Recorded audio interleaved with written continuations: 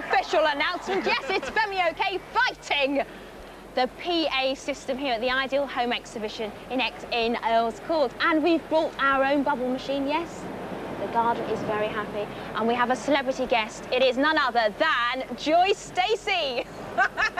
Joyce, it's wonderful to see you. It's lovely to see you. You'll be pleased to know there's no likeness between you and your son, Christopher. Pure, you sorted that one out well. It's wonderful to see you and to be here with Chris. So do chip in, because I know you are a major soap fan. So we're having a bit of a soap discussion, aren't we, Chris? We are here indeed, in the yes. Soap Hour. It's exciting, aren't we? We're here for a whole week here. Let's get cracking with our soap stories then. Well, one of the, actually, it's sort of in the news now as we speak. As we know, the last Los Angeles earthquake on the 17th of January affected the Bold and the Beautiful, and several of the characters were woken up by the earthquake, including Darlene Connolly, who plays Sally, and quite personally, I think it was Sally Spectra that caused causing the earthquake. But she suffered structural damage to her luxury apartment. Yes. And apparently production on the Bold and the Beautiful had to be held up while they checked that the riggings and everything were safe to use. So I would presume today they're going through exactly the same procedure just to make sure that everything is okay for the actors. And some of the actors will probably not be able to get into work. Well, Joyce, I know you don't have cable, but you do watch tapes, don't you, yes, of the show. Have you caught any of the Bold and the Beautiful? No, not You really, haven't. no. It's you don't know what you're missing. I'm going to sit you back in the studio a little bit later and you can watch it. It's extremely glamorous, very dramatic, nice You're looking like something close-ups. out of the Bold and the Beautiful today, aren't you, love? Thank you. Moving on, Chris. Don't be rude to your mother. We're all watching. CBS, which is the network in Los Angeles where the Bold and the Beautiful go out, and also another soap which is filmed next door to the Bold and the Beautiful called Young and the Restless, which we've had a lot of calls about recently. Well, a lot of the stars have got into this new fitness trainer, which is the American Mr. Motivator, called Patrick O'Donnell. Now, he's roped in Michael Damon, who plays Danny, who's actually in New York at the moment, starring in Joseph. Laurie Lee Bell, who plays Christine in Young and the Restless. Joanna Johnson, who plays Karen in The Bold and the Beautiful. Bradley Bell, who is head writer. Wouldn't you like to be a head writer? Yes, please. And Scott Thompson Baker, who plays Connor. Now, he's roped them all in, and he takes exercise classes at the CBS studios in Los Angeles every day of the week at 5 AM. Fascinating. Joyce, I must ask you. I've got you down as a Coronation Street fan. I am. I could tell that. But what do you think about American soaps? Have you ever indulged yourself in a bit of LA? Well, years ago, I used to watch Dynasty, but it's all a dream, isn't it? Well, apparently Dallas is coming back, and JR and the Ewings and stuff. No? I used to watch Dallas, Dallas, but I wasn't keen. JR, no. They're too far-fetched at American soaps. Do you know that your son and I are having a relationship? I couldn't care less. Well, in that case... See what I have to work with. Moving on. Moving on. You could be my future mother-in-law if you... Well, you called me mum on the phone. I know, if he plays his cards wrong. Anyway, Emmerdale. Emmerdale. A new face in Emmerdale. Stuart Wade, believe it or not, he left college drama school one day, and the next day he was lined up as a thug in Emmerdale. Instant success. Instant success, yes. So he didn't have to sort of audition very much for the role.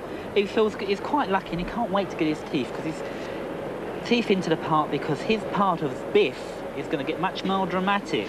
Critical comment from Joyce Stacey once again. I think you probably watch Emmerdale, don't you, Joyce? I love it. I can tell. You've been there, I know the type. I've been to Emmerdale. Have you? Yeah. How was it for you then, Joyce?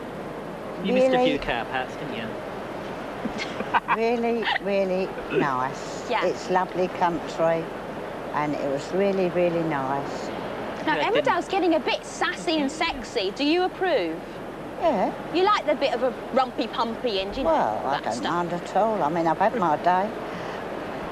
I think in your day you were a bit of a raver. I can tell. Staying on Emmerdale. Yes. Changing the subject, Changing the Chris. subject. There's a new video out in the shops, Emmerdale The Rescue, which is those very dramatic scenes that we saw earlier on this year, where the plane crash happened and, you know, several people died. It was all very, very dramatic. So that's on the cards. In the shops now, £10.99 if you shop in Virgin, £11.99 if you shop elsewhere. Aha!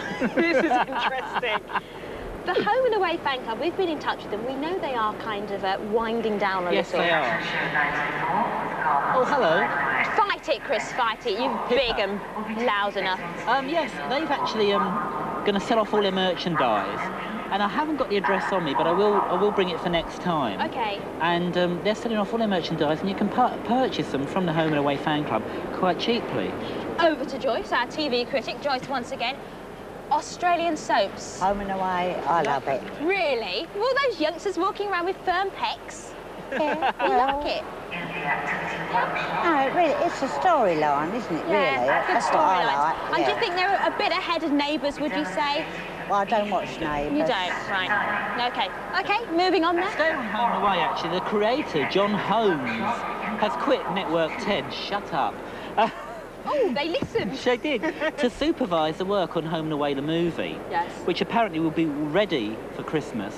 Ready for release for Christmas. Whether it be a TV release or whether it be, you know, in the cinemas now release. Yeah. I hope it's TV release, actually, because if it's in the cinemas, you've got to pay money, haven't you? Yes, we have. In fact, we keep bringing you updates of Home and Away movie at home. If you're YTV viewers, you'll know that.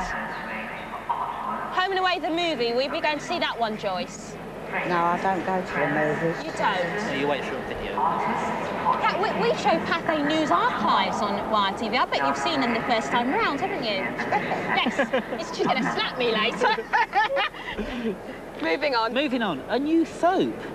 Yes. Now, several of the... we haven't got enough, have we? We haven't got enough, no.